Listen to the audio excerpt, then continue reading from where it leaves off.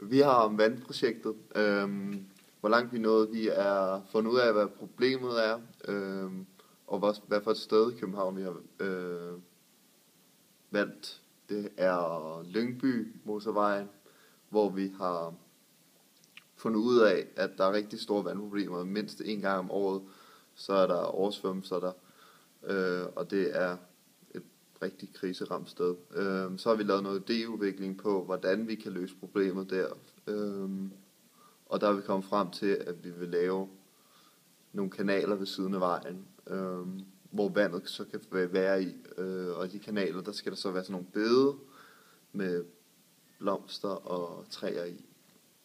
Og det er sådan set det, vi er nået indtil nu. Sådan. Vi er også kommet frem med, at vi kunne lave en anden idé til det, hvor vi lægger en sø ved siden af, hvor vi kan lægge alt det overskydende vand fra de 2 vandkanaler ved siden af motorvejene i.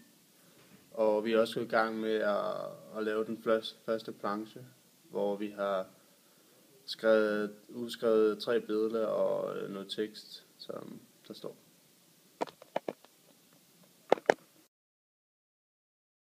Med hensyn til formidling på plakaterne og plancherne, så vil jeg foreslå, at I gør overskriften væsentligt større, så det længste ord på de 4 plancher fylder hele bredden. Det er godt, at I har forskellige farver til displayoverskrifterne i forhold til teksterne. Kunne overveje at gøre teksterne væsentligt kortere og måske punktopstilling, fordi så kan teksten også blive lidt større. Det gør det nemmere for brugerne at læse det. Og sådan så de pointer, der står i teksten, bliver simpelthen kortest og præcisest muligt, simpelthen. Så kan der være noget designmæssigt, men det vil jeg overlade til designlærerne, om der skal laves et designmæssigt udtryk, hvor nogle af tingene, der står i teksten, måske peger på noget i billederne, et eller andet. Sådan, go. I dag har jeg lavet gået i gang med vores 3D-projekt, hvor vi skal vise vores idé, og der har været en del problemer med for eksempel de forskellige højder på motorvejen, og det har så også taget en del tid. Og så også hvor langt vores kanal skulle være på motorvejen, skulle vi også have fundet ud af. Klar. Ja. I dag der har jeg arbejdet med vores planche. Jeg har fået en del feedback fra Kim blandt andet, hvor vi også har fået optaget det. Jeg har prøvet at sætte det op på også en designmæssig metode, og så skal jeg få noget feedback fra Birke, næste designteam. Ellers har jeg først så lavede vi, alt teksten på planchen som ren tekst.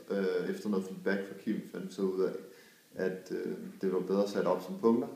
Så har jeg fået gjort det, og nu mangler jeg så at få rettet punkterne til, så det bliver mere konkret. Go.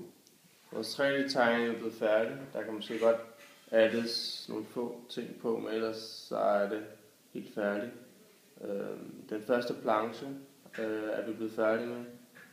Vi har fået feedback af Kim og sagde, at det eneste, der kunne ændres på den, det ville være overskriften, der godt kunne være lidt større. Så er vi næsten blevet færdige med anden planche, hvor vi bare skal have sat det op på det store lader. Og så regner vi også med at få de 2 andre færdige også i dag.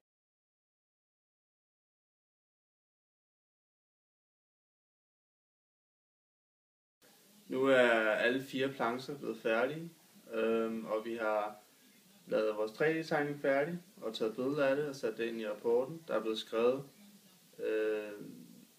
dokumenteret til hver af plancherne, og vi har valgt at sætte plancherne lave dem i Photoshop og så sende dem ud som et billede, i stedet for at putte det på en planche, da vi sådan set ikke rigtig havde mulighed for det hjemmefra. Pretty much.